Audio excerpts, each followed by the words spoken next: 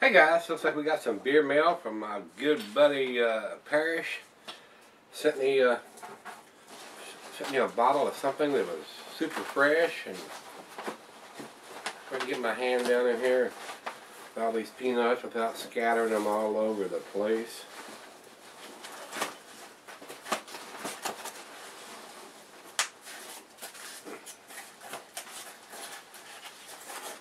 Looks like a big bottle. Yep.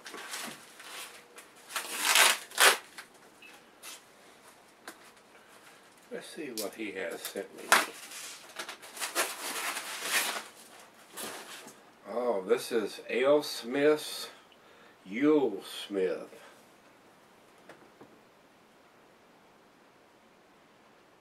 It says Summer Holiday Ale. Alcohol. And they've got it written in a blue writing, and it doesn't read well on this dark brown bottle.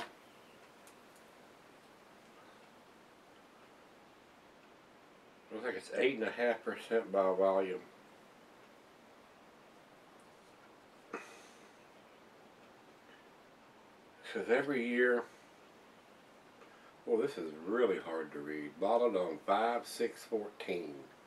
So this is a couple of weeks old. Here we're at the end of May here.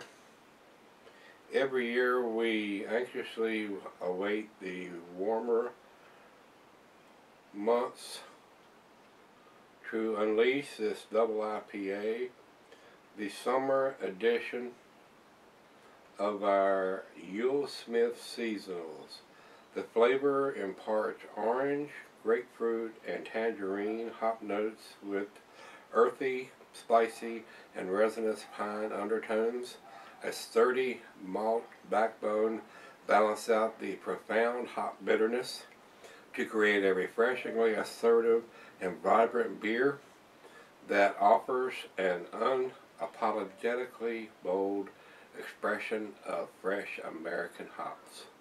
Summer Yule Smith's citrusy aroma pairs well with many Mexican and Thai dishes, while its bitterness complements the sweetness of rich pork dishes like BLTs or spare ribs. Brawny, intensely flavored cheeses like Danish Blues and aged white cheddar are also an effective foil to the aggressive flavor profile of this Imperial IPA. Served in a pint at 45 to 50 degrees. Alright, I've not had a bad beer from Ale Smith, and basically I don't think I've had a bad beer from Parrish, from the selections that he picks up and sends to me. I think that was the only one he was sending me. I don't think that's the only one in the box. Yes, that's the only one in the box. Parrish, thanks again, brother, for sending these wonderful beers. We're going to get this in the refrigerator and get it chilled down so we can review it pretty quickly. And speaking of the fridge, let's go see what's in the fridge today, guys.